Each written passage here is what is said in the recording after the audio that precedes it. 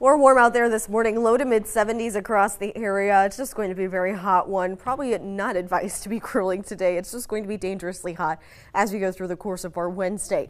Here's a look at that moisture moving further northward. Some of the southern part of the state seeing dew points now in the low 70s.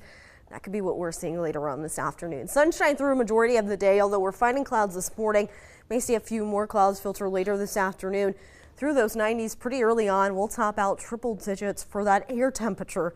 Heat index value is going to feel hotter than that with those dew points in the lower 70s, potentially feeling like 105 to maybe even 110 later on. That's why we have that heat advisory in effect later this afternoon. We'll hold on to that moisture through most of the daytime.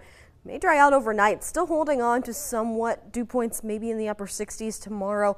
Really, our air temperatures get slightly higher for Thursday. Friday, a little setback, but we'll still hold on to some humidity. Feeling closer to the air temperatures in some spots further southward may actually feel hotter still as we wrap up the week.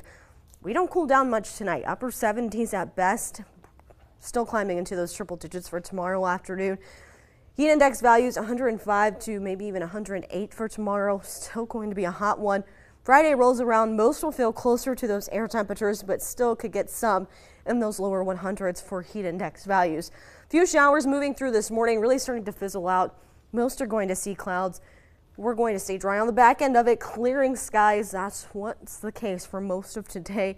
That sunshine definitely going to be beaming down on us as this high pressure really takes over most of the southern part of the country, and that's expanding more into our neck of the woods. That's why we're dealing with that extreme heat later today.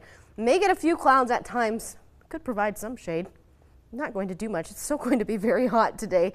Later on this evening, an isolated shower or storm possible. Some more clouds into our Thursday, especially for our northern counties. Still going to be hot tomorrow. Another chance for an isolated shower tomorrow evening.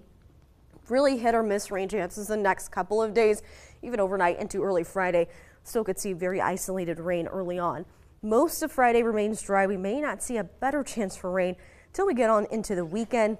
That may actually cool us down. Still warm though, but at our coolest may get down into some lower 90s heading into Saturday and Sunday. A chance for rain Saturday again as well.